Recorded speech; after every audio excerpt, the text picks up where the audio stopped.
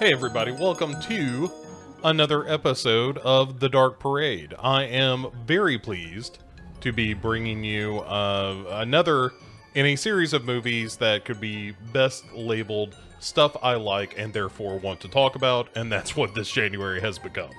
So this episode is going to be a little bit out of order. I had kind of planned on this being Behind the Mask, and that will still happen. I am not sure when that episode will come to your ears, but sometime within the next, month or so.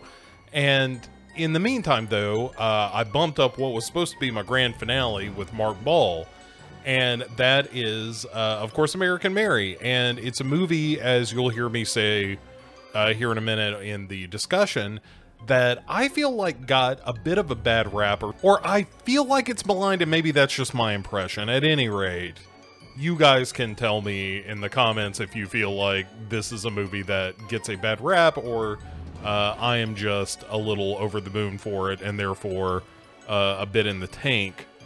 But I do think it's a great movie, and I'm not going to try to convince you guys too much. I'm just going to let the discussion that Mark and I have do the speaking for me.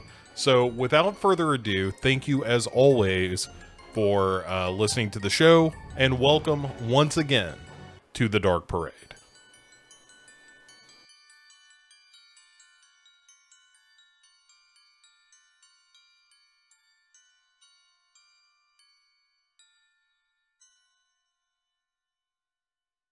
All right, as promised, my guest with me for this episode is the one and only Mark Ball, who is a ball to have on the show.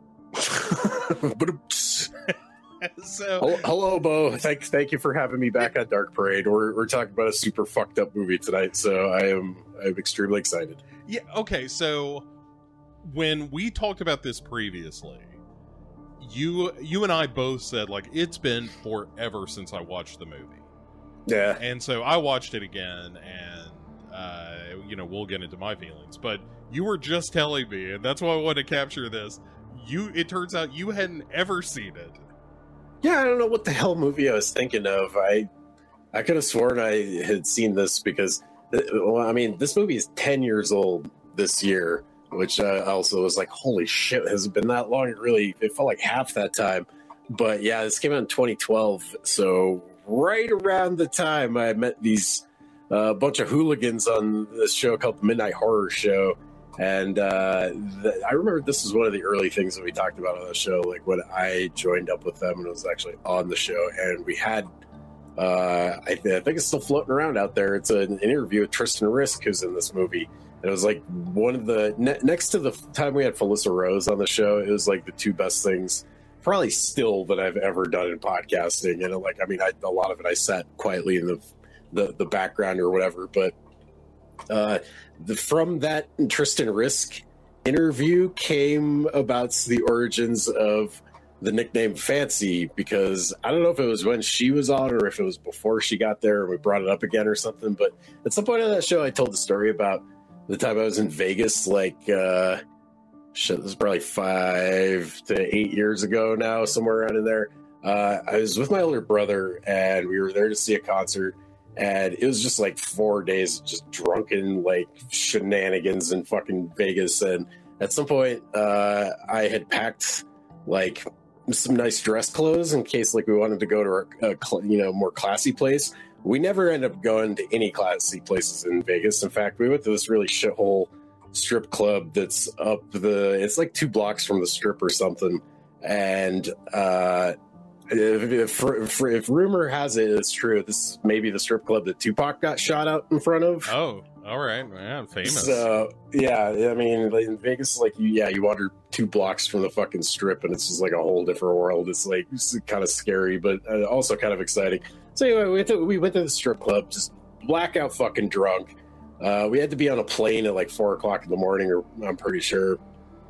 And it's a strip club. There's only like 2. It's like a Thursday night or something, so there's only like 2 strippers working. And at some point, the stripper that kind of, how they did, they they come at you from the bar or whatever. They're there to steal your money as quickly as possible, and they got a fair amount of ours that night.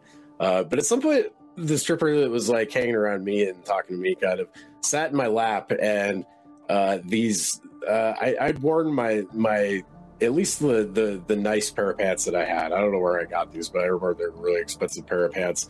And the stripper sat in my lap, and I just hear a ripping sound, and it's my nice dress pants, and they've ripped from basically the zipper like all the way to my lower back, like just a giant gaping hole covering everything that should be covered. And I'm pretty sure, like, I sobered up very quickly, stood up, and was like, well, gotta go, and walked back to the hotel with a giant gaping hole in my pants from a strip club. It's like, oh my God. And so I told this story on that show, and Tristan Risk at some point was like, well, that's why you don't wear your fancy slacks to the strip club. And the name,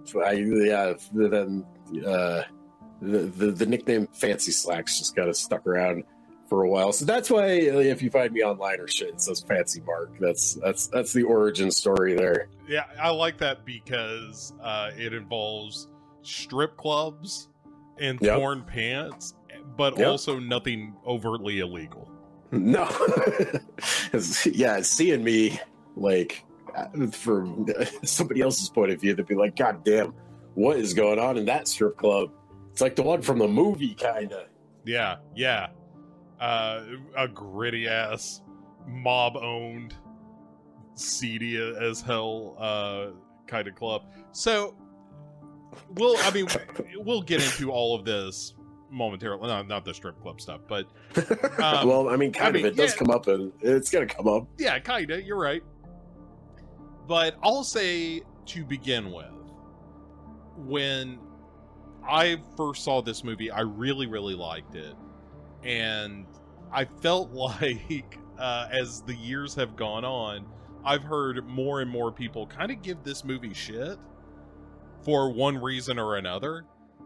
And I find, when I went back and revisited the movie, I found I probably liked it as much or more than the first time I saw it.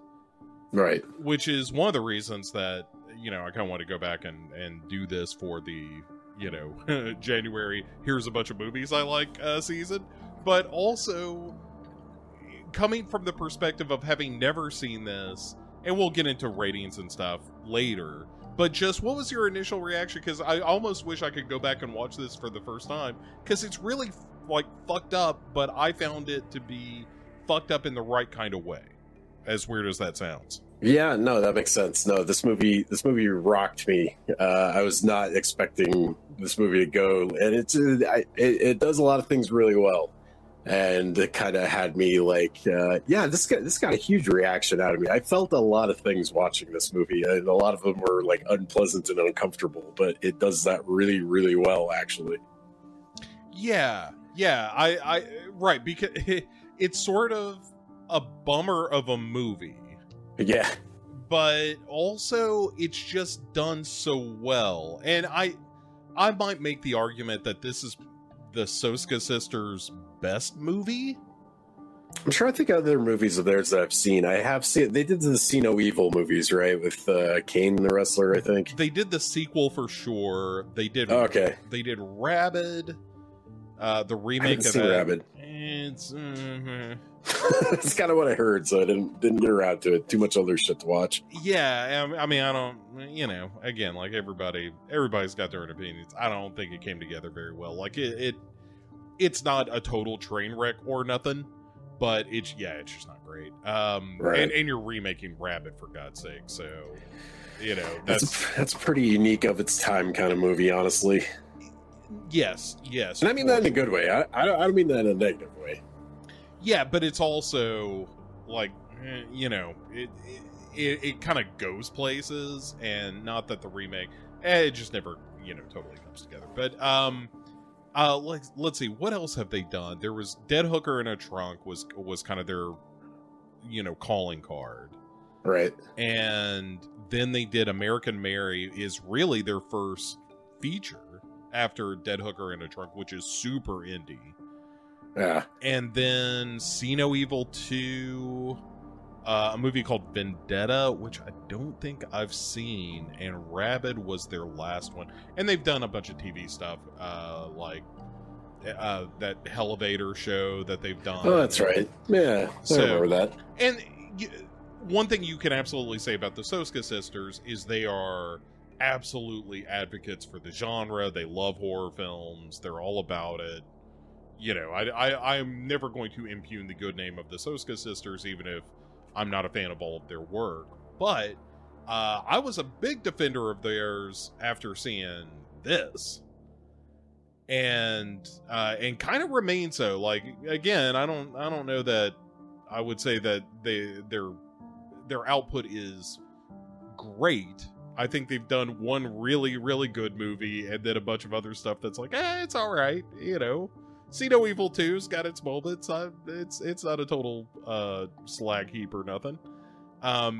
But seeing the, you know, not just kind of seeing it for the first time and the kind of shock elements of it, and also the kind of bummer of it. But I'm curious, like,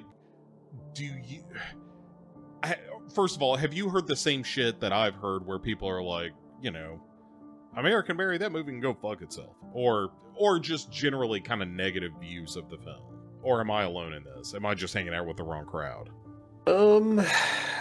Not so much about this movie. I know people have kind of, I remember like a year or two ago, there was some controversy about the Soska Sisters and kind of how they were like, I don't know, just shitty to like a few fans or something. I'm not really sure what the whole story is.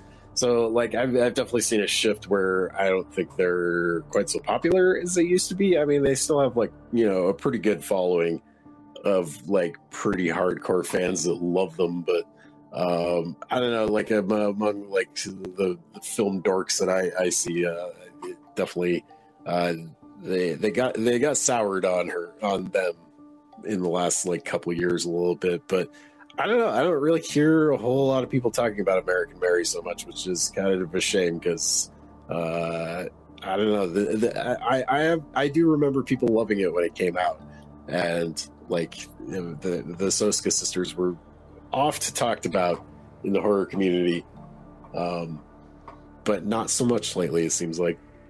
Yeah, for sure. So, all right, if you're new to the show, here's how we're going to do this. We do this in 5 stages. 1, we're going to talk about kind of here's what the movie's about. Go walk through the plot a little bit, although not scene by scene. We'll, you know, meander a bit.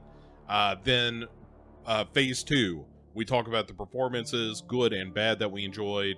Phase 3 is to discuss any themes in the film. Sometimes that is a tougher discussion when the movie is pretty superficial. This, on the other hand, is going to be fun. Then we will rate the movie in phase 4, and then the final stage of this booster rocket of horror joy is going to be 3 facts that you may not know about American Mary. I'll give you 1 fact early on. The Blu-ray of this that I got said it had director's commentary on it, and it don't. And it pissed me off. Those bastards. Yeah. The people at who put this out? Who put out this Blu-ray? Accelerator? No idea. I guess. But at any rate, sure enough, it says there are special features on the disc that I sure as fuck couldn't find. And I looked. I was searching high and low because I wanted to listen to the commentary for sure. But anyway, if there is a manufacturer of the American Mary Blu-ray listening, you owe Bo $5. Yeah. How about you? You know what? Keep the money. Just send me a file with the director's commentary and the special features, and we'll call it even. There you go. But all right, so the movie starts with a look at Catherine Isabel as Mary, who of course is sort of famous for ginger snaps, I guess would be the big thing prior to this. Oh shit, that's right. She was in ginger snaps like a decade before this movie. And has just been in a bunch of like weird, like a 30 Days of Night sequel called Dark Days. What else, man? Just a laundry list of a movie called Ogre, which I've seen, like a sci-fi movie called Ogre, popped up on Supernatural, like just as was doing her time in the trenches. And I kind of feel like she has reached somewhat of sort of horror royalty to some degree. I mean, definitely in this movie, she fucking earns it. Like how I'm kind of surprised there wasn't ever like a sequel to this movie where they just kind of, try to capitalize on the name, or, I'm thinking of like American Psycho 2 kind of deal. They didn't do that to this movie. Mia Kunis steps in. Shit, I would fucking watch that. Absolutely. Sure. But so Catherine Isabel is Mary, the titular Mary of the movie, and she's a medical student. Like, she's trying to become a surgeon. And when we first see her, she's like sewing chicken limbs together and shit, just doing, like, practicing the craft of doing stitches and stuff. And we also know that she's a little bit down on her luck because the telephone company calls her and is like, hey, we're about to turn your shit off. And the other kind of bit of setup is that she's got this teacher named Dr. Grant who is giving her some shit in class, theoretically about not paying attention, but she also fires back the answer that he's looking for to let us know that she is actually a very accomplished student. Like, she knows her shit. Right. And he gives this whole bit about, like, well, I don't want to waste my time, Mary. And he's an asshole. Like, right from the get-go, he's a fucking huge asshole. 100%. And he's totally picking on her. Like, that comes in later. It's just like, oh, it might be seen that he was kind of picking on me. He totally is. Right. There's a bit in the early goings where she gets a phone call from her grandmother. Nana. From her Nana. And she's like, no, Nana, everything's going good. No, I don't need any money. I don't have a boyfriend. Sweet Nana. Yeah. Oh, poor Nana. And anyway, so she's like, look, basically, she's got to find a job that can give her some money pretty quick because things are reaching a crisis point. And she sees an ad for, basically, it's an exotic dancer, like, no touching, you're not going to get pawed or anything, but, They give massages, too, which I was like, I don't know if I've heard of that in a strip club. Maybe that's like a back east kind of thing or something, but I don't know. I've never been to a strip club where they offer massages. Right, yeah, that's that's weird. I don't know that I've ever been to a place like that, but also in, the interest of candor, I have not done a lot of strip club patronage per se. You're not missing much, and you're much richer for it. Yeah, I think I've been to 2 or 3 in my life, and every time I went, it was a bad experience for one reason or another. And I was like, they're pretty scuzzy. Yeah, it's partly that. One time I just got filthy drunk in one, and just ended up like puking in the bathroom a bunch, and that was no fun. Classic. Yeah, that seemed pretty par for the course. One time, the first time I ever went to a strip club was right after I turned 18, because my buddy Chad that I do Pick 6 movies with, he shows up at my door and is like, hey, you're 18, we're going to take you to a strip club.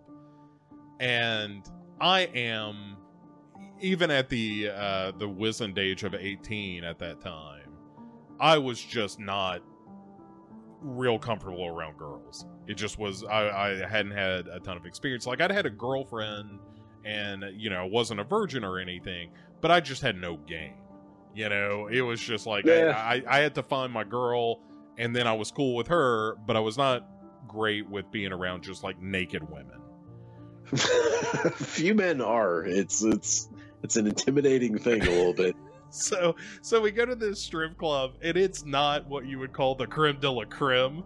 It's one near the military base nearby. Oh man, oh boy, yeah. I bet they make good money in there. Oh man, there were some C-section scars on display. Some bullet wounds. Yeah, it was rough. And so Chad ends up buying me a lap dance. And so, the stripper in question rolls up on me and is like, "Come on back to the lap dance room, baby."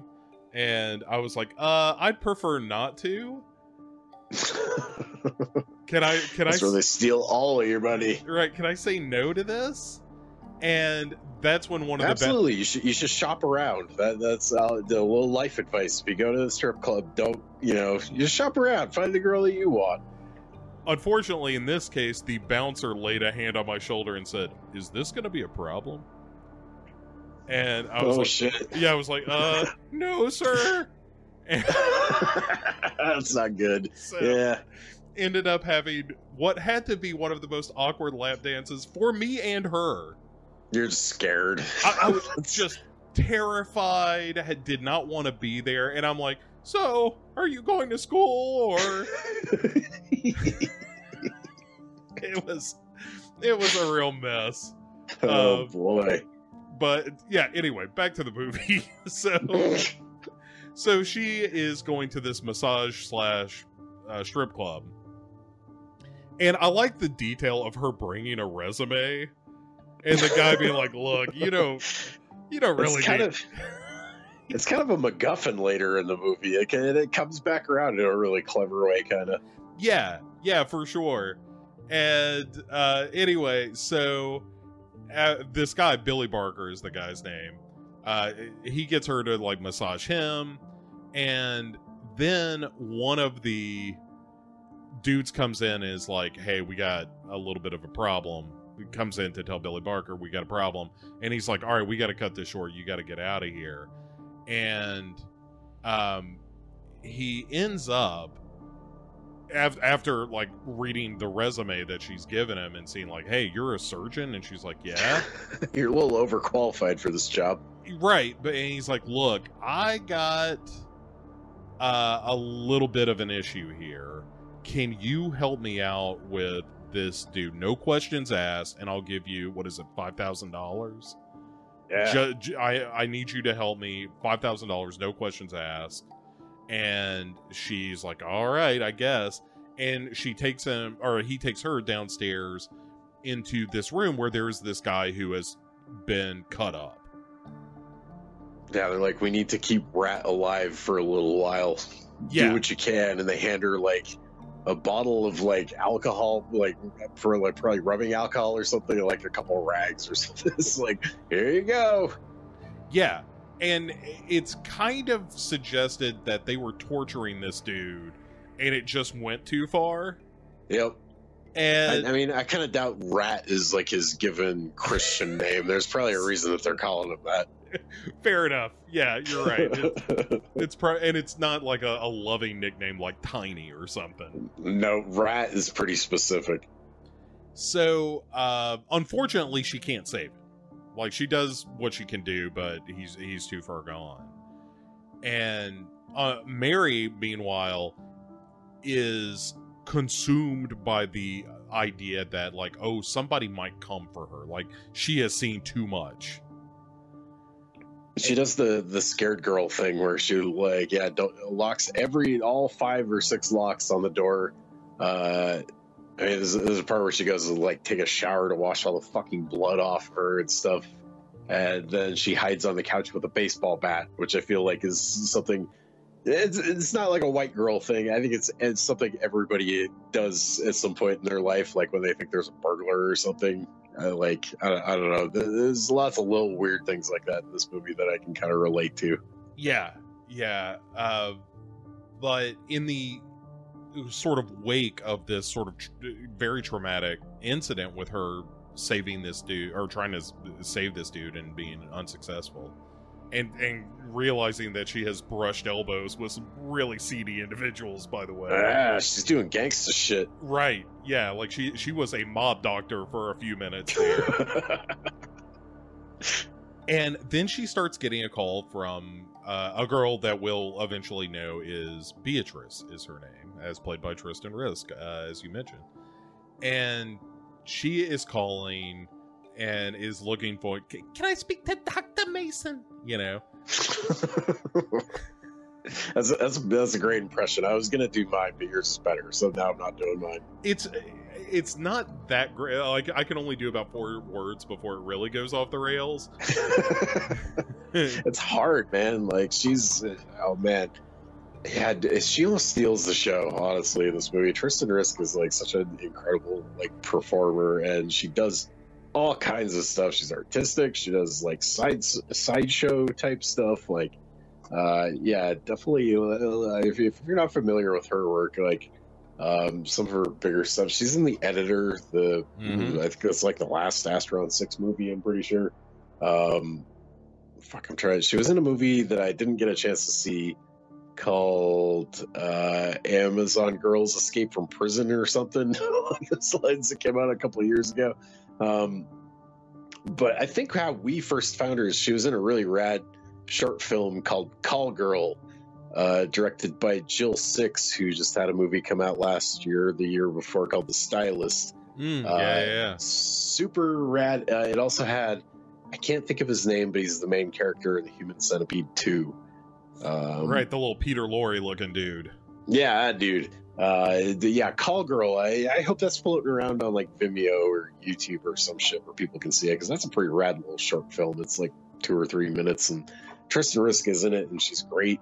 And like this was about, when we got that interview on the Midnight Horror Shows, I think right after American Mary came out. So she's a fascinating character. You should definitely follow her on the social medias. But anyway, her turn as Beatrice is amazing. I mean, I'm jumping ahead a little bit, but her whole deal is that she wants to look and sound and be like Betty Boop, because that's what she feels like on the inside. And she gets a hold of Mary for reasons that I'll let you jump back into. But Tristan Risk fucking steals the show in this thing, man. She's covered under a shitload of makeup. She got to do the voice, even the way. Like, even when she's just in the background of shots in this movie, she's still doing the Betty Boop thing, and like is like clearly like studied up, and this is like one of my new favorite performances in a horror movie that's come out in the last like 20 years or so. She's so fucking good in this. Yes, she ends up tracking down Mary, essentially. Got her information from the resume. The resume. And was one of the dancers at the club, or is one of the dancers at the club, and has tracked Mary down that way, and shows up at her place ultimately. And what she wants is Mary to do some work on a friend of hers. She's like, look, there's and as you said, she explains, like, I'm into this body modification. I've turned myself into Betty Boop. And and Mary's like, yeah, you did. I mean, you sure did. Yeah. And she says, well, I've got this friend of mine named Ruby Real Girl, and she wants somebody to finish her, but they haven't been able to find somebody to do it. And she says, look, I'll give you $2,000 to meet her. Just to show up. Just to show up and meet her. And I'll give you $10,000 if you actually do the procedure.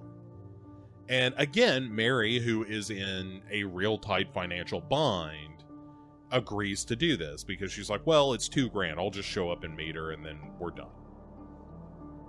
And sure enough, she goes to meet at a vet office, which I think is pretty great. It's like, so my cousin's a veterinary. We can use his office after hours. Yeah.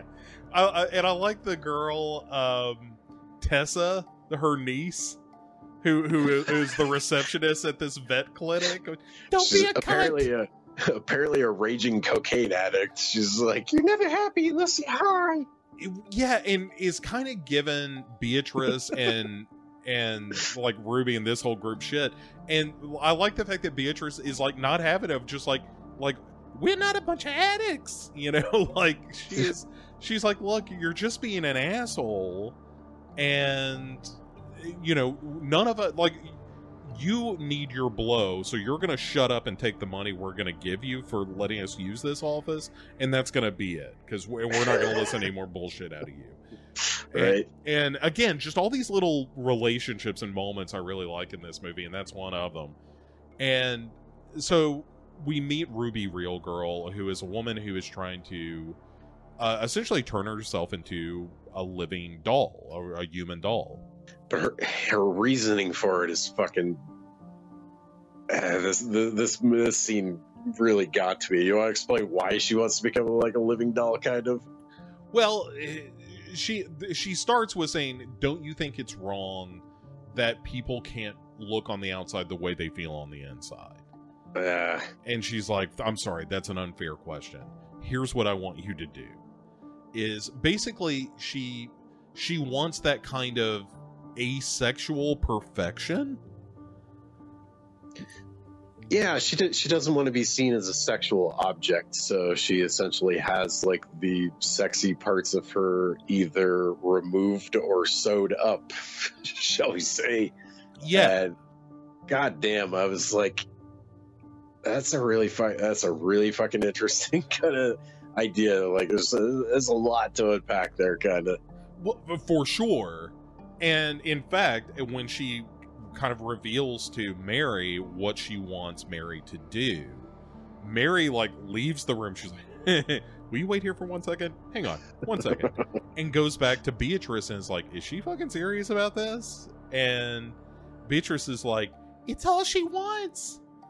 And she's like, all right, I just wanted to make sure. 10 grand, do you say? I can do it.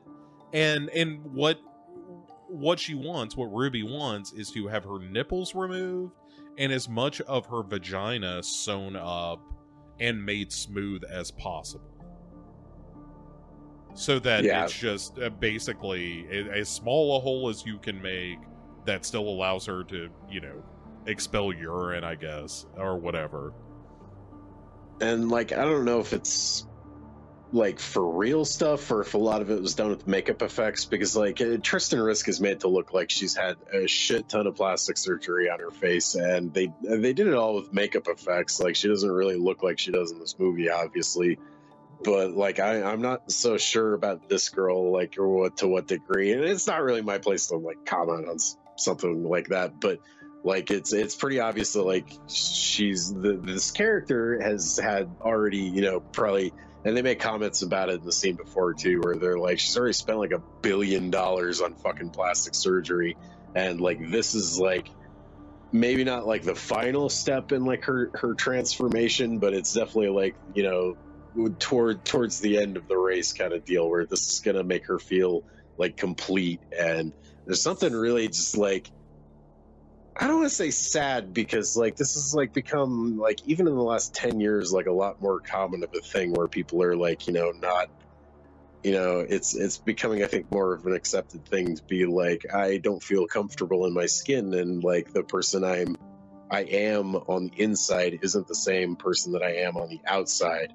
There's something like just super fucking sad about that to me, and like knowing that like for decades and decades before this, people just kind of had to suffer through that shit for their whole life. Well, now, like, I mean, especially if you live in like Hollywood or California kind of area, plastic surgeons are a fucking dime a dozen, including like characters kind of like Mary that are operating on the outskirts and shifty fucking alleyways and dungeon basement bullshit.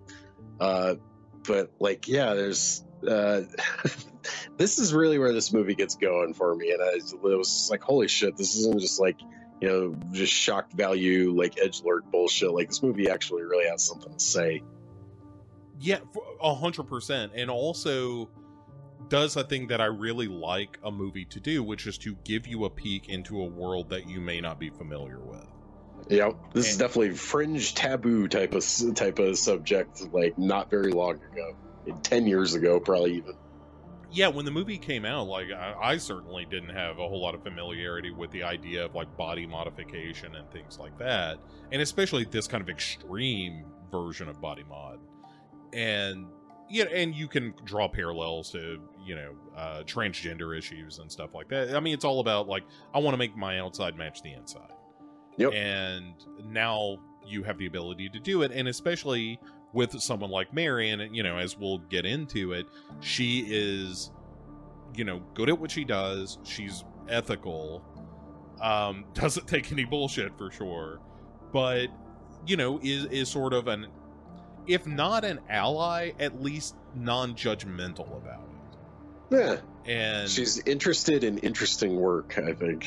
Right. Well, yeah, exactly. Like it's there's something of a challenge, but before we get to that, the rise of Mary as a body mod surgeon. So she performs the surgery and tells Beatrice, like, hey, she's gonna be really sore. Keep everything covered.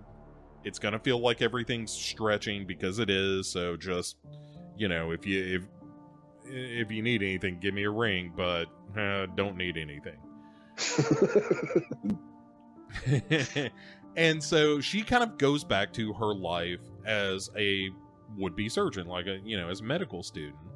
And even with the complaints with this Dr. Grant dude, there's also the surgical resident that she's under named Dr. Walsh. The other fucking weirdo in this movie. Right. In a movie full of weirdos. Right. And it's no mistake that it's the men in this movie that are the most, like, dangerous and creepy. Yeah. Because God damn, I didn't even thought about that. Yeah, it's like the male doctors. It's the guy who owns the strip club / massage parlor. Like, all those dudes are the ones that you have to keep an eye on. Beatrice and Ruby Real Girl, they're not going to cause any problem. They may seem weird on the outside, but they're not the creeps. Yep. And so Dr. Walsh is impressed by Mary, as they're doing their rounds and so forth. Like, he makes her go tell a family that the diagnosis that they found with this husband was that he had a heart attack. And so she's like, okay, I'll go do that. And she goes in there and tells them, and they're like, oh my God. And she comes back out and he's like, okay, now I need you to go back in there and tell them that he didn't make it. And, and so Mary is forced to go back and tell this family, and she does it very, professionally, to the point of being kind of cold and detached about it, but also, how else do you do that, But, well, they say in that scene, they're like, this will almost become like robotic for you, basically. Like, you this is a hard part of the job, but you have to learn this. And she does it like really, cold and calculated is how I describe it. She doesn't really like bat an eyelash at this, and it's kind of fucking spooky. It is, but also I think there's an element of, like, she is a woman in a man's world. They're gonna throw shit at her, and she's gonna take it all. And she's going to do it as professionally as she can. And so she does. She does this, and then when she's finished, just devastating a family in this room, she comes out, and Dr. Walsh is like, that was quite a good job you did there. I'll tell you what. How would you like to come to a little party that a lot of us surgeons have, after hours? And she's like, all right, I'm down for that. Being one of the gang, sure. Yeah. And she also has received as a gift their Ruby Real Girl is a fashion designer as well as a woman who wants to become a living doll, and has gifted her, because of the work she did and as a gesture of appreciation, sends her this really nice dress that she's designed just for Mary.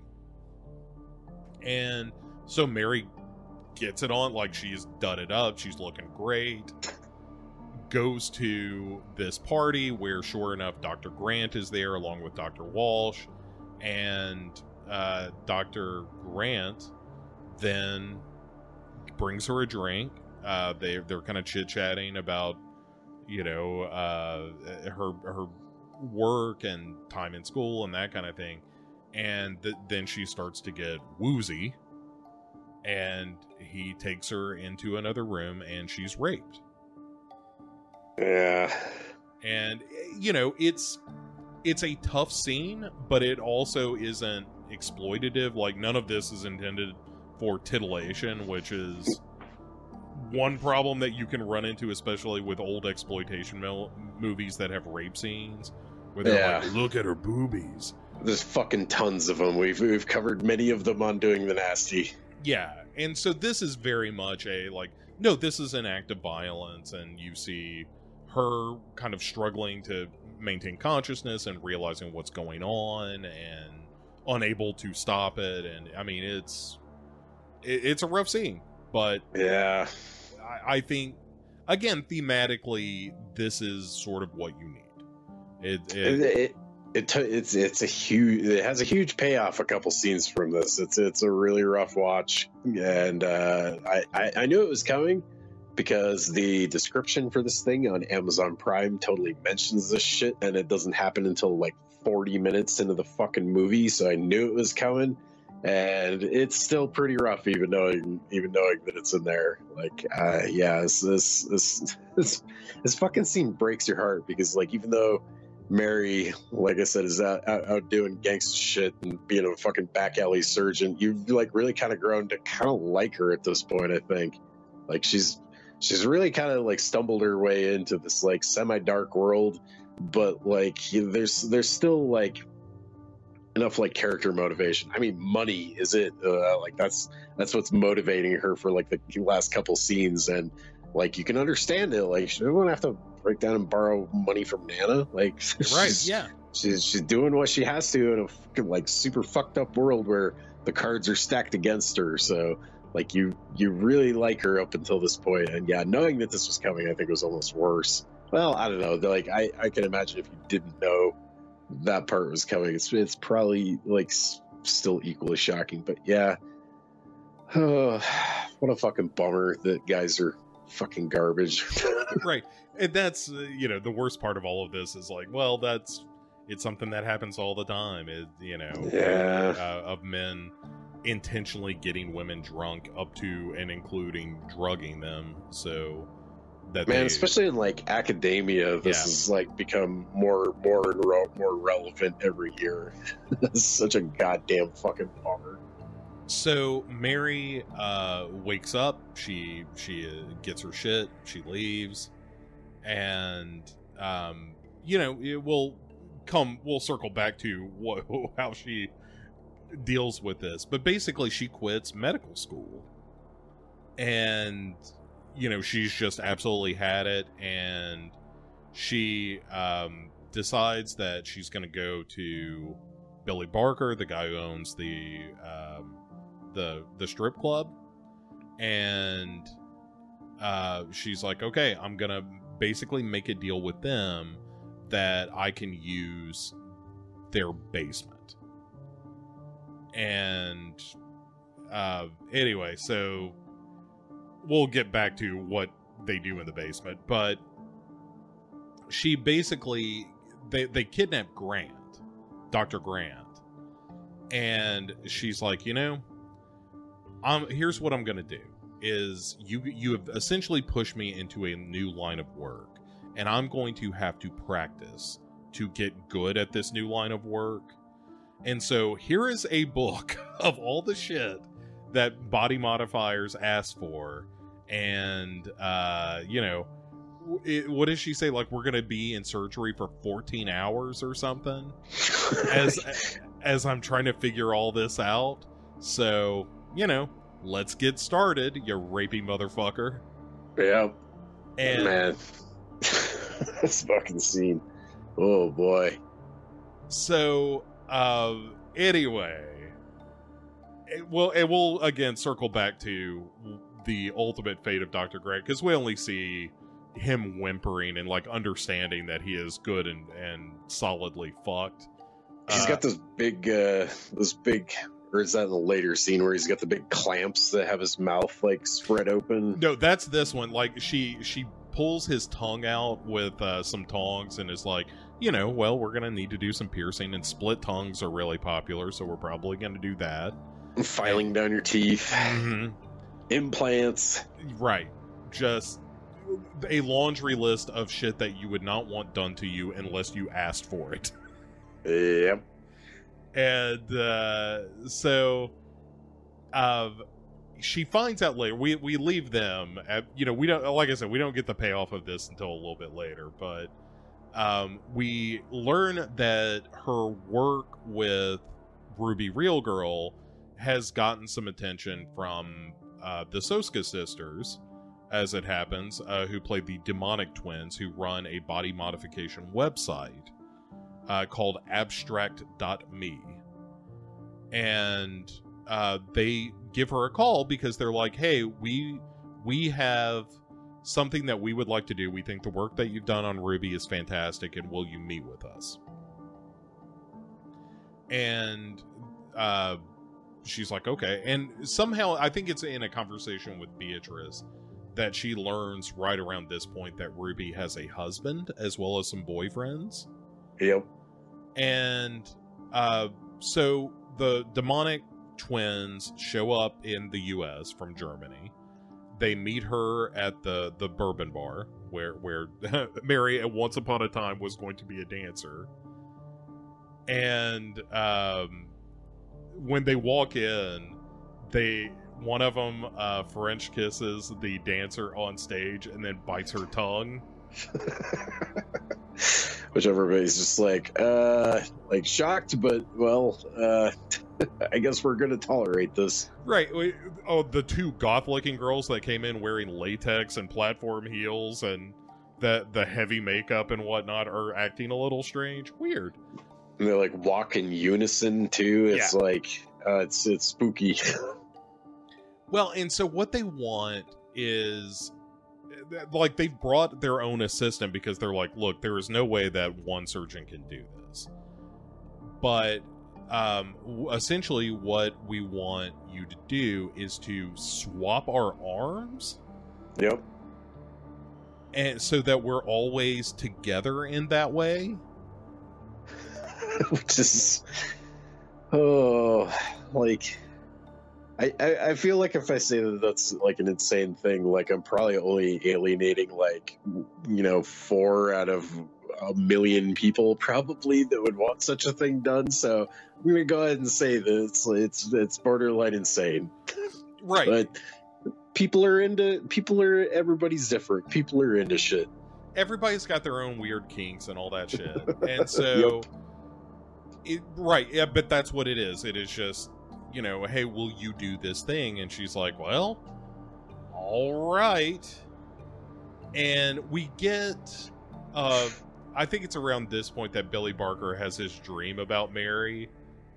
Where he's been lusting after her. We haven't really talked about him very much, but he's like kind of a, he's Mary's, I don't know if you call him like a sidekick or something, but anyway, like he's totally lusting after her and has had some like late night jerk sessions he's got security cameras all over the strip club, so he's got like a video on his laptop of when Mary came in and gave him a massage, and he's like fantasizing over it, and he's like, it's just like, ew, dude, you're like a little bit of a fucking perv. Actually, you're a lot of bit of a perv, which kind of sucks because like he's almost likable. Like, I mean, he's doing like dirty shit in the fucking basement, like with cutting people up and crazy shit. But like am I wrong? Is he a little bit likable? He is the closest thing you get in this movie to a likable dude for sure. Okay. Like he's definitely shady and he's a little skeevy, but he's also, in the grand scheme of things, seems to be pretty fair with Mary. And like in a weird way, I would call them more business partners than sidekick, of like they have a business arrangement with one another. Yeah, that makes more sense. And I think there's some mutual attraction there, but also Mary just is in no place mentally to deal with a dude that's into her. She's all business. Well, yes, of course. And also, I mean, had just been raped and is, slowly but surely wreaking her revenge. We'll get to that in a minute. But, yep. Like, that's why Billy is kind of scared of her as well. Yup. You know, because in his fantasies, like, not only is she beautiful and dancing around him and whatnot, she's also going to open him up like a Christmas turkey. So as you know, her business is definitely taken off. She starts to get a little bit of friction from the police. There's a detective kind of sniffing around about the disappearance of Dr. Grant, and is like, hey, I'd kind of heard that perhaps you had some friction with him, and she's like, he was hard on me, but he was hard on everybody. It's no big deal. And later she tells Billy about this. She's like, fuck, that, people are asking about Grant. What should I do? And he's like, well, you want me to take care of this problem for you? And she's like, no, don't make anybody else go missing right now, because that might be a bit much of a problem. And there's one scene that they have in her new studio, essentially, where two things about the studio. One, she kicks out a dude that like wants a piercing or something. And she's like, get the fuck out of here. You think that's what I do? Like, I'm not wasting my time. You're so vanilla. Yeah.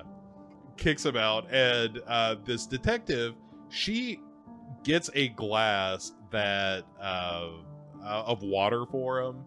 And at one point she doses it, like slips him a Mickey. But then changes her mind because the detective is like, look, we're starting to get some reports about Dr. Grant that maybe he had taken some liberties with some women. And, were you one of those women? And she's like, no, of course not. I mean, do you have any video or anything? And he's like, no. And she's like, okay, well then I wasn't. But the detective does kind of suggest, and as far as guys in the movie, maybe this is actually the best character in terms of just being like on the up and up. Besides being a cop, yeah, yeah, he probably is the closest to being able to be a likable character. Because he says at some point, like he starts putting the pieces together, and he's like, I know this dude was a fucking monster, and I want people to have some closure as far as all this goes, but I can't help you if you don't help me, kind of deal. And Mary is like, nope, not having it. Right, like, I appreciate you saying that it sounds to you like maybe he got what he deserved, but also I can't tell you what's going on, because... That's prison time. Yeah, I mean, no matter how fucked up what he did was, what I did was equally fucked up in a completely different way. So, which is where we get the reveal of this after, she gets kind of grilled by the cops. She goes to Dr. Grant, who is basically just a stump at this point. He's like a torso that she is keeping alive and hanging from hooks in his back, like Richard Harris in A Man Called Horse. And he's fucked up. I mean, rightfully so. Nobody's gonna argue that this dude did not get what's coming to him, but it is a heinous fate. Yeah, he's got no limbs. His entire, what's left of his torso is covered in bandages, and his mouth is sewn shut. And I think one of his ears is missing. Yeah. So he is just being surgically kept alive, or medically kept alive, so that she can continue to cut shit off of him and practice. And while this is going down, while she's kind of chatting with him about, like, maybe I should just put you out of your misery and get rid of you, in walks a security guard. And so now she is forced to not just kill for the sake of, retribution.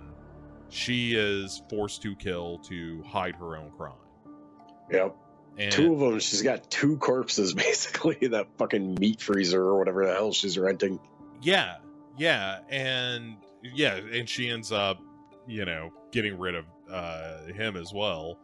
And uses a taser to zap him when he tries to wiggle away from her after she kills the security guard. But Billy, her business partner and would-be boyfriend, finds out that, oh, like, Dr. Walsh also knew what had happened to Mary and knew about what was going on with the other girls. And so Billy, taking matters into his own hands here, kills Dr. Walsh, unbeknownst to Mary. Yep. Mary is going through a real crisis of conscience here because she's like, well, fuck, I didn't mean to kill that security guard. Like, Dr. Grant had it coming, but that security guard did not. And maybe I just need to turn myself in and, be done with this. And Beatrice kind of talks her out of this. And as well as, like, one of the other dudes, one of the heavies at the club, the bouncer / guard, who's like, look, you had to do what you had to do. And, what you did to Dr. Grant, that was justified. And you had to save yourself. And that's why this, guard was in the wrong place at the wrong time, kind of thing. Yeah. And there's also a moment where Mary sees this stripper kind of hanging on Billy Barker. Although she's not just hanging on him, she's giving him a fucking BJ in the office. Yeah. And so Mary, again, completely unable to process her feelings about anything right now, just decides like, oh, I'm gonna go kill this bitch in the she bathroom. kind of snaps. Yeah. And I mean, that's kind of the Frankenstein-like journey of this movie, is that you are sympathetic with Mary up to a point where you're like, oh, you've just completely lost your shit and are now a dangerous individual. And is like, acts as if she is about to use her surgical tools to kill this woman, but ends up not, kind of cuts all this short. But Billy is like, look, man, you're starting to kind of lose your focus and your center. And also the detective is all wired up because, surprise, surprise, a second doctor involved with this shady bullshit going on at the college has gone missing. And so Mary's pissed off about that. And also, Beatrice has quit the club, or hasn't shown up, so he thinks that she's up and quit on him. Yeah. And so Mary's just like, all right, I'm going home. He's like, look, how about you and I just go to LA? Let's get the fuck away from everything that's happening, here in town. Go to LA for a little while, let everything calm down.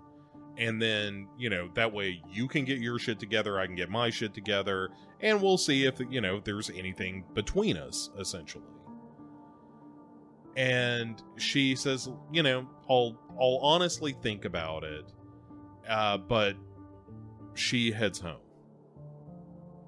And once she gets home, she gets a phone call from Beatrice, who is not, in fact, blowing off her gig at the club. It's that Ruby's husband, Ruby Real Girl's husband, has finally come home and seen what Mary has done. Yeah, which again is like oh boy.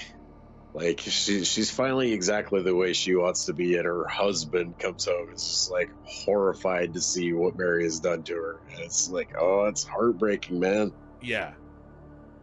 And so he finds Beatrice and beats the shit out of her to get Mary's name and address. And Beatrice, God bless her, is just, like, crying, bloody. It's like, I'm so sorry, Mary. But unfortunately, the call has come a little bit too late. Yeah. Because Mary now finds this dude at her door. And they get into a fight. He ends up stabbing her in the gut. She manages to kill him by slitting his throat. And I think she bites him. That's right. She just goes straight for the jugular and rips his fucking throat out. Right. So yeah, you're right. She does bite his throat out, and yeah, so he dies, and then Mary like crawls into her studio / surgical theater. She's got to open that big ass door that like it's like I'm not sure. It's like I have like closets in my house that have like those stupid folding like doors basically. And it looks like it weighs a fucking ton, and she's just like she's laying on her belly, just bleeding to death, and has to like paw it open. Kind of, it's like, oh my god, she's not gonna fucking make it, is she? Yeah, so she ends up dying while trying to sew herself up. And, the kind of last shot of the movie is the detective and police coming in to find her with this, It's a scrapbook. Yeah, of all the shit that she's done and this undeniably vaginal wound in her gut that she is trying to stitch up. And has died doing that. And, everybody, like, the pieces all fall into place and stuff as Ave Maria plays. And it's gorgeous. It's a great shot. Yeah. And there ended the movie. That is, the tale of American Mary is the journey of this girl who just gets, fucked metaphorically and literally to the point that she kind of becomes a monster. And, like, she can't live by the rules of movies. She can't survive this because she has murdered someone who is innocent. Yeah, there's no happy ending coming. Like, but it's still a drag because, like, even throughout all this insane shit, like, you're still, there's a part of you, because, like, they do play back and forth kind of with Mary's morality, like, from scene to scene. Some scenes, she is just like a fucking, like, her face is just like stone, and she is like just not there and like cutting people up like crazy. But other scenes, like, she like feels bad about some of this shit and like questions it, and she's still talking to Nana all through the movie up until like there's a scene, like a couple scenes like before the very ending where she's like returning a call to Nana, I think, and doesn't get through and like leaves her a voicemail. And then like there's a hard cut to her like the next day or whatever, and she's deleting Nana's number out of her phone. And you're like, oh dude, you fucking, this movie even killed Nana. Like, yeah. This is no happy endings for basically anybody in this movie except for maybe like the bouncer or the cop. Like, that's about it. But yeah, holy shit, man, what a fucking movie.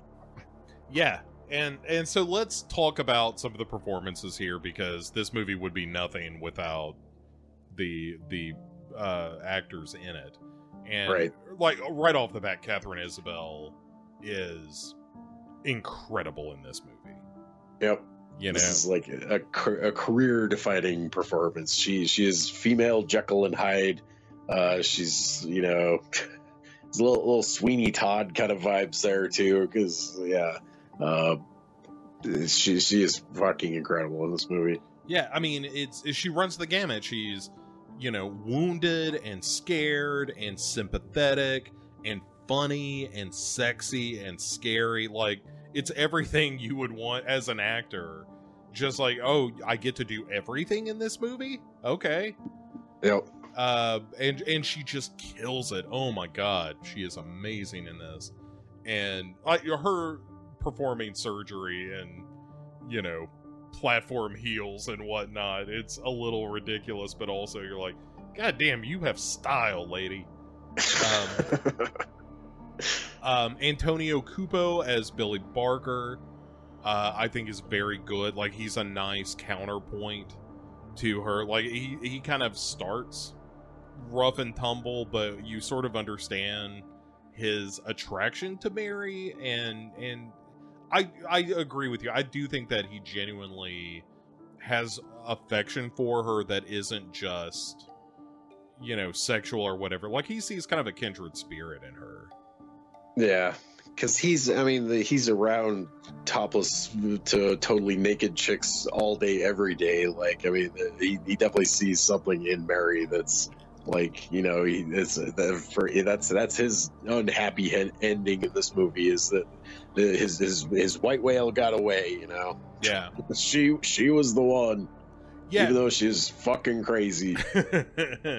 And I think the other two performances I would call out here are Paula Lindbergh as Ruby Real Girl and Tristan Risk, as we talked about, as Beatrice. Both of whom, like, and Tristan Risk is really the all-star there, because Paula Lindbergh isn't in it that much. I think she's very good when she is. Yeah. But as being kind of the two representatives of this body modification lifestyle, that particularly Tristan Risk, again, is like, she's so like fun and funny and really optimistic and sweet, and you kind of, as I think you're supposed to in the movie, there's a point in the movie where you start to look past the fact that she looks like Betty Boop, and you're just like, oh, she's kind of a great person. Yeah.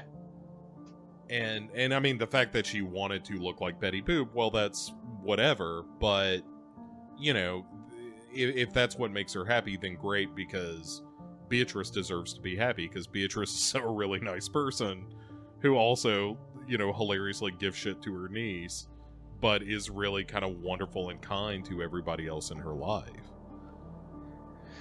Yeah, absolutely.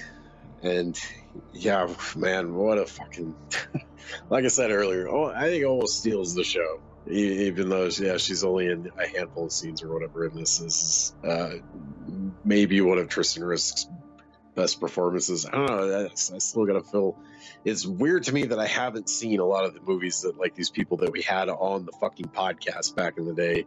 Like 10 years later, I still haven't got around to seeing some of their other stuff. But yeah, anyway, yeah, Beatrice is great.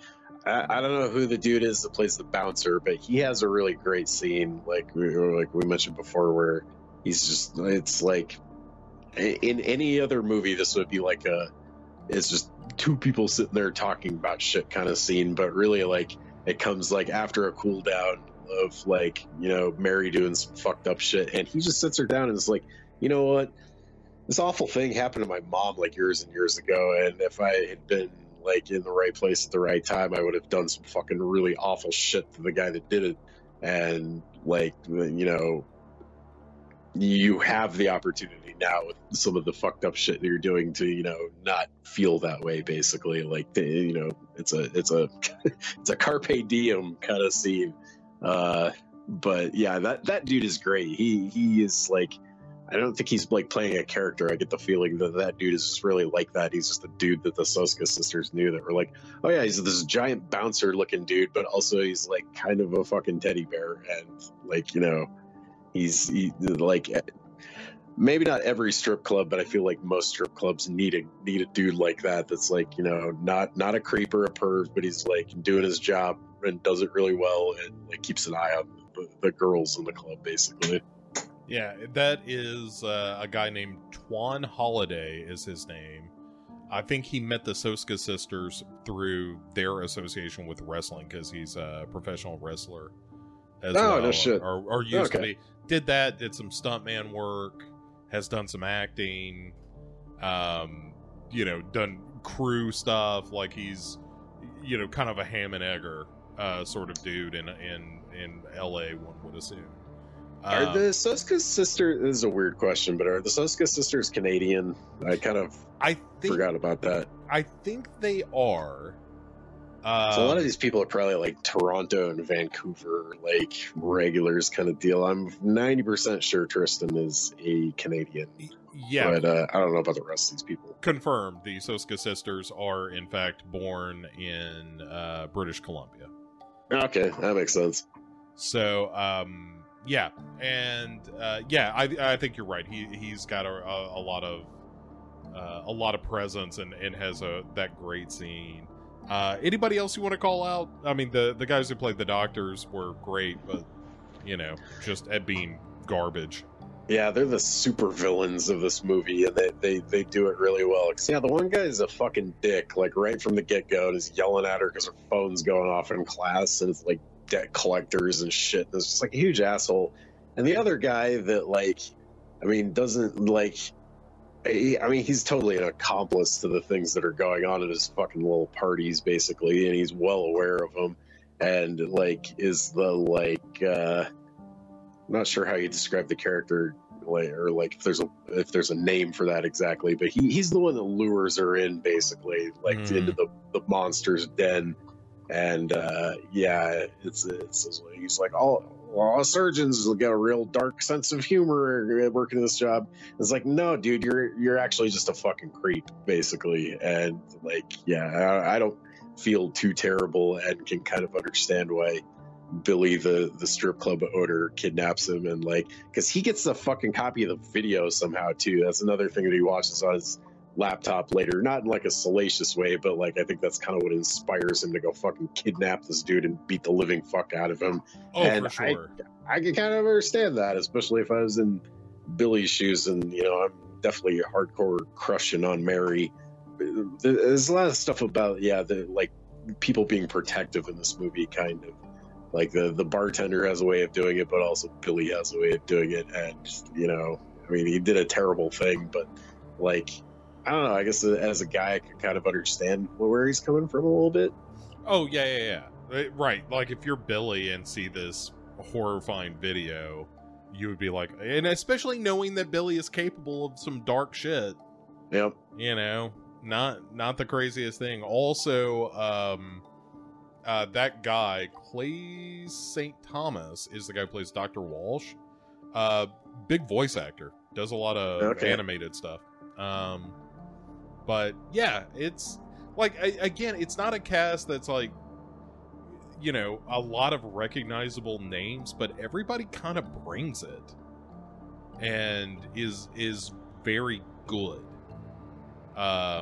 Which I appreciate. Like I'm totally fine with a movie that has, you know, non-named actors if they're all sort of pulling the cart the same direction, you know.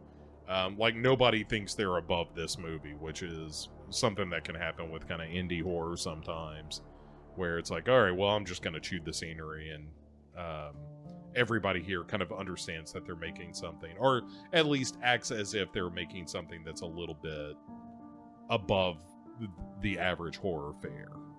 Yeah, they all play it super straight.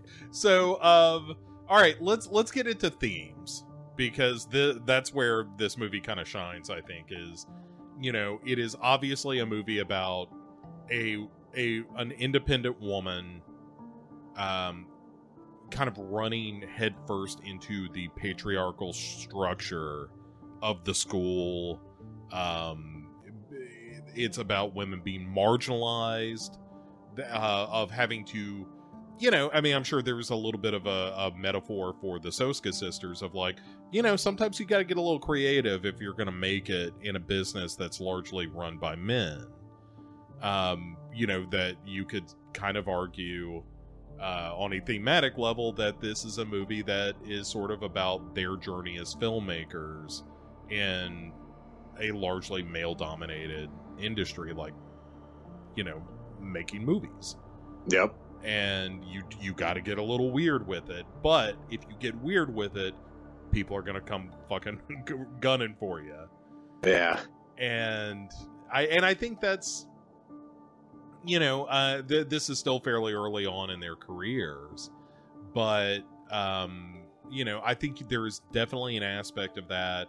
And the other one that I jotted down is this the sort of the story of Ruby Real-Doll, which is if a woman tries to control her body, then that is generally frowned upon by the men who see them as property. Yes. So it's, you know, kind of well said, man. That's it. Thank you. But it's kind of thematically dense. There's a lot of ideas at work in this movie. And I mean, I don't think any of them are knee-jerk man-hating or No. anything. You can run into movies that feel a little like that Black Christmas 2019. Yeah. Like, we've been over that ground, but like this is kind of the elevated version of that, of having that discussion of the way that men control everything and the struggle of a woman to live in that world, and how you like fight against it and ultimately lose a lot of times. Like, this is that conversation done by people who are a little more thoughtful beyond the main part of it. Yep, absolutely. I was really interested to hear your take on this, because I knew you would probably put it into much better words than I can. But yeah, like I said earlier in the show, there's a lot going on in this movie. It made me feel a lot of feels, and a lot of them were deeply uncomfortable, and parts of it made me really sad. And like, I realize that's not really themes that I'm talking about. That's more like this is a difference, like the emotions that a movie can like make you feel. But yeah, there's a lot going on in this. The one I think the big one that I took away is just like the things it's sad to say about like not feeling comfortable in your body, basically, and like it made I think this is a great movie for the this is a pro body modification movie. Like it really, it's kind of a movie that's all about like your body is your own and how you choose to express yourself, and also how you choose to live your life is nobody else's fucking business. Yeah, that's pretty much, that's kind of the long and short of it. But there's a cost to it, right? Because you do that, and society is going to look at you in a certain way. Like, there's that scene where Beatrice brings the dress to Mary after she did the thing for Ruby, and Ruby is outside school, and Mary is outside school, and Mary's feeling very self-conscious and a little embarrassed of Beatrice. And like Beatrice, like I was saying earlier, like Beatrice is a wonderful character who is nothing but like friendly and giving and kind, but the first reaction everyone has to her in most society is going to be like, oh my god, what a freak. And that's why I think Beatrice is like secretly kind of one of the strongest characters of the movie, other than the fact that she ended up giving up Mary's name and address after somebody beat the shit out of her. But nah, I mean, I would too. Like, I ain't above it. I'll turn coat on somebody if the pain gets to a certain point. If like it's me, or if it's that or death. But like Beatrice, but immediately calls Mary too. Is like, I'm sorry I did this, but I couldn't take it anymore. And so, yeah, I think to your point, I think there is a lot of that in this movie of, here is a woman who is living the life that she chooses, the way that she chooses to do it, and is kind of looked down on for it. Yeah. Also, I just remembered the great scene, like when Mary's, basically her body modification business is like first taking off, kind of. We get like kind of the fun little montage where I think we get some real life body modification like extras that come in and do photo shoots like for her portfolio, basically. Like, there's somebody with like a split tongue, and there's a chick that's had her nipples modified to look like little hearts, and like it's kind of a great, it's a great little montage. And like, you can kind of see it on Mary's face as she's like taking pictures of these people that like she's really starting to enjoy her work, and like these, she's got a set of clients. It's not any different than other lines of work, basically, like tattoo artists and piercers and stuff like that, kind of like it's and the last guy that comes in is the guy that I'm pretty sure. I mean, they really briefly show it because I think they were maybe still trying to get an R rating on this thing. But does that last dude have his fucking dick split? Yep. And he comes in because he was. She told him not to have sex, so he went home and like apparently furiously masturbated and got it all like infected and like inflamed and pissed off looking. Basically, she's like, I thought that was implied that that also meant no masturbation. It means don't fucking touch it for a little while. And that's when she like finds out the cop is coming over for a second time. She's like, you gotta go, get out of here, freak weirdo.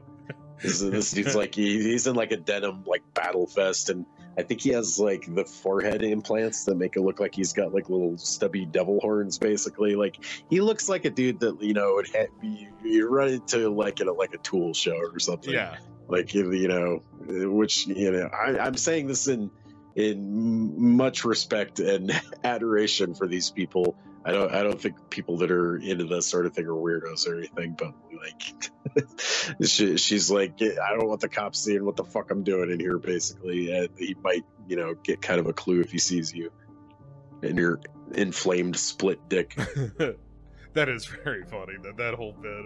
I didn't think you meant jerking off. I thought that was implied. I didn't realize you were that stupid, but fair enough. Yeah, it's. And I guess that kind of brings us to our final thoughts on the film, and we'll rate this movie up. As always, scale of 1 to 5. Half stars are allowed, not quarter stars, because we are not monsters here.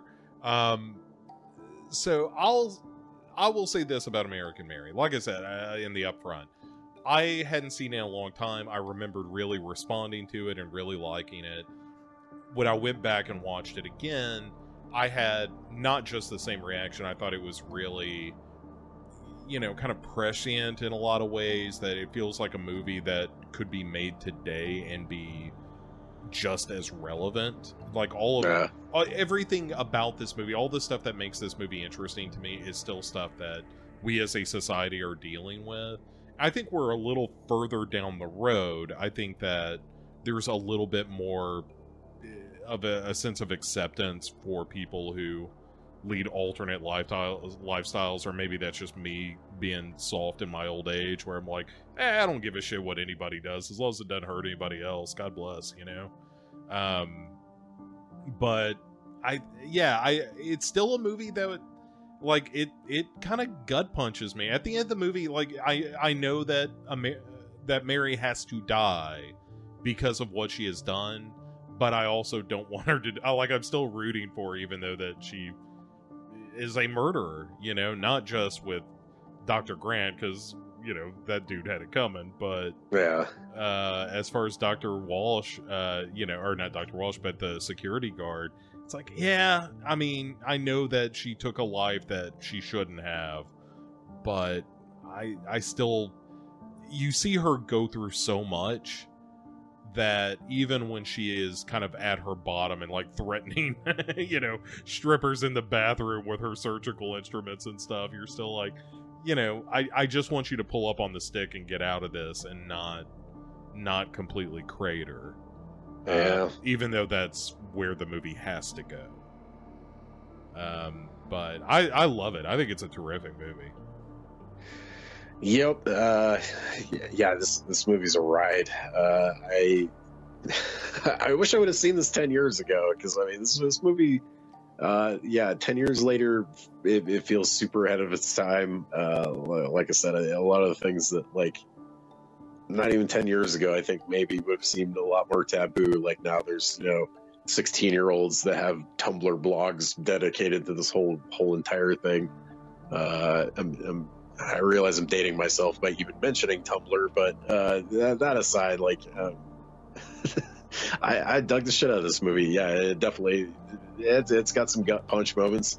There were some scenes, there's some gross violence in this. Like, I wouldn't really call this like a super bloody movie, but like when this movie goes for the violence and goes for the scalpel, it's pretty fucked up and pretty gruesome. So there was a couple times where I was definitely shouting at my TV last night, and Yeah, I like a movie that gets a visceral reaction out of me, like this one did. There's a lot of stuff that like just like either knocked me over emotionally or like was so fucking gross and just so morbid that like I'd be screaming at my fucking TV while it's playing.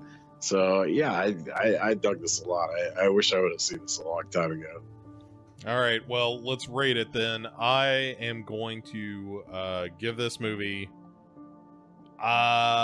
This is, I think, a 4.5 out of 5 for me. I really like it. I think I've got minor quibbles with some of the third act stuff. I think things get a little loosey-goosey narratively, but other than that, I think Catherine Isabel is so good in it. I think Tristan Risk is so good in it. I think what the movie has to say is, important and well said, and I just kind of love it. I think it's terrific.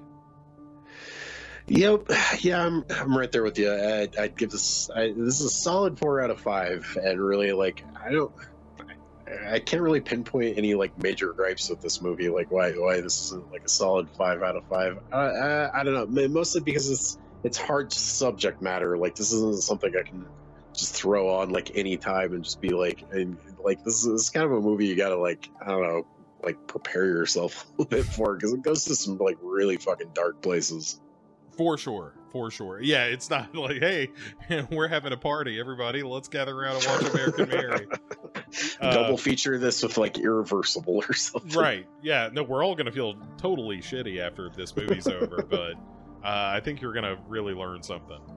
All right, well, let's do some information that you may or may not know. 3 facts about American Mary that listeners may not be privy to. One is, maybe there's a little bit of a cheat, so I'm probably going to do 4. But the first one is every special effect in this movie is practical. It is a movie that the Soska Sisters wanted to do practically, and they sure as hell did. And I think it's much appreciated. I think that's great. Yeah, that makes sense. I mean, there's nothing really in this that's like too fantastical that you couldn't like a lot of the makeup effects are just like probably little pieces. Like we need a couple shots where like she's slicing into a boob, so make us a latex boob that we can cut into that like bleeds and shit. Like they're probably like, yeah, that's like I don't think this thing had like a probably super monster makeup effects budget, even though there's some grisly shit. Like, well, and even like sewing up the chickens in the opening scene is like it's kind of gross, and it was probably like a $5 effect kind of. So yeah, I mean they worked with their low budget really well in this thing, and like they got a lot of mileage out of little tiny pieces. Let's call this number 1. Well, the special effects is just a bonus. Number 1, the character of Mary Mason, aka American Mary, was written by the Soska Sisters with Catherine Isabel in mind. They wanted her to do the movie after all 3 of them, the Soska Sisters and Catherine Isabel, had worked together as extras on Josie and the Pussycats in 2001. Wow, that's I haven't seen that one. I haven't even thought about that movie in a great long time. But yeah, I remember that. Fuck, maybe I should go back and watch that and be like, oh, there's the Soskas. They're extras. Yeah, I mean, I think it's crazy that in a weird way, Josie and the Pussycats is the origin of this movie. Yeah, that's. Now I gotta go back and watch that movie and be like, there are parallels between Josie and the Pussycats and American Mary. They're the same film. Number 2, the Soska Sisters' parents remortgaged their house to raise money to finance this movie, and for that contribution, both of their parents do cameo in this movie. Huh, I wonder who their parents play. Yeah, I'm not sure. I don't have that information in front of me, but I bet on a rewatch it'd probably be fairly obvious because that's probably something super innocuous. Like I'm sure they didn't want to.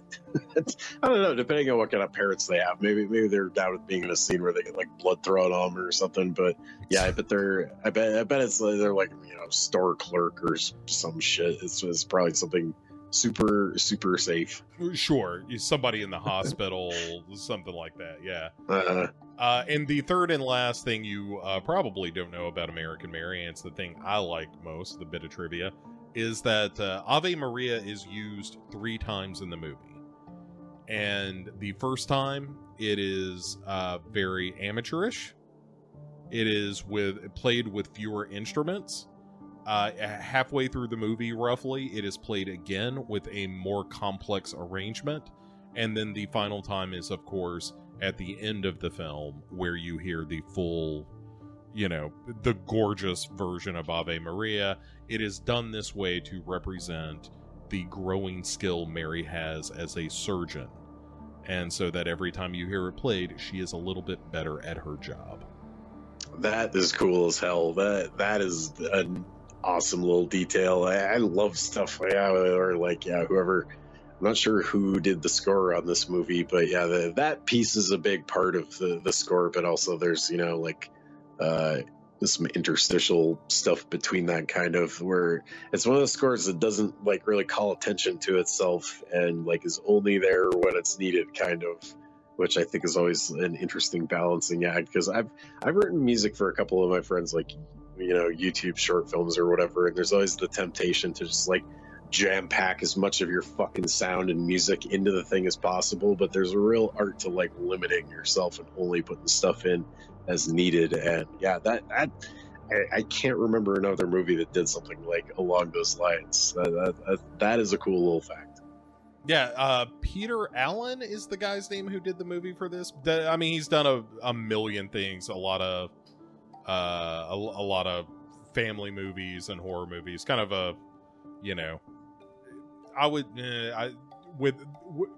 am putting no judgment on this, but kind of that B-level music composer of right. He's not a Hans Zimmer or something, but the guy has been working steadily for about the past 20 years. That's cool. Yeah. So, that ain't nothing. But anyway, all right, so that is American Mary. Again, it is a movie that I full-throatedly recommend if you've never seen American Mary, and you absolutely should watch it. Even with us describing it, this is a movie that will genuinely, I think, takes you on kind of an emotional journey with this character that is, it's occasionally very funny. Sometimes it's really shocking. Sometimes it's really sad. It's terrific. It's just a great movie. Agreed. This is a strong recommend. If you're in the mood for something fairly dark and morbid and kind of fucked up.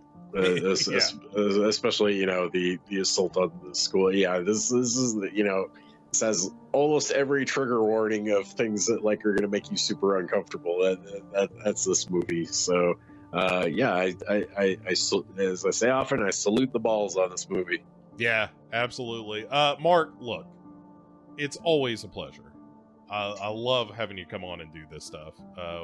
We have a good time, and it is important to me that other people find out where they can hear more of you, which is sadly not a lot of places. I look at the Dark Parade as one of the main thoroughfares of Mark Ball Entertainment at this point.